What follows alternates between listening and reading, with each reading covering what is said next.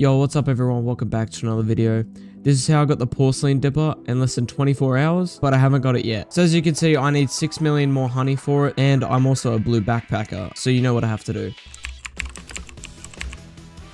Alright, and being a blue backpacker actually works somehow, so let's go do these meteors. Alright, so while I'm collecting these meteors, I almost have 150 million honey, and the main reason why I'm able to get the porcelain dipper in less than 24 hours is because I have a honey day event code on, and as you can see, I have 4 hours left until the day has clicked over, and now I have over 150 million honey, which means I'll be able to buy it. But we can't let these meteors go to waste, so I'm still going to do them. And that's honestly the main reason I'm able to buy it so quickly. And meteors is pretty much the way I'm able to get this, because I've been streaming this and I will be for the next week. And obviously being a blue backpacker, everyone spawns meteors for me.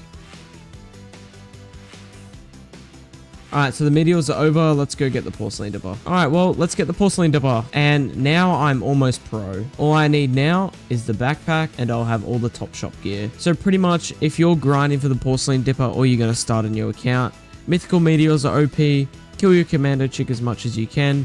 And obviously, if you can have someone to help you doing anything or like farming in the field, it's super OP. Thank you for watching everyone, and I'll see you in the next video. See ya.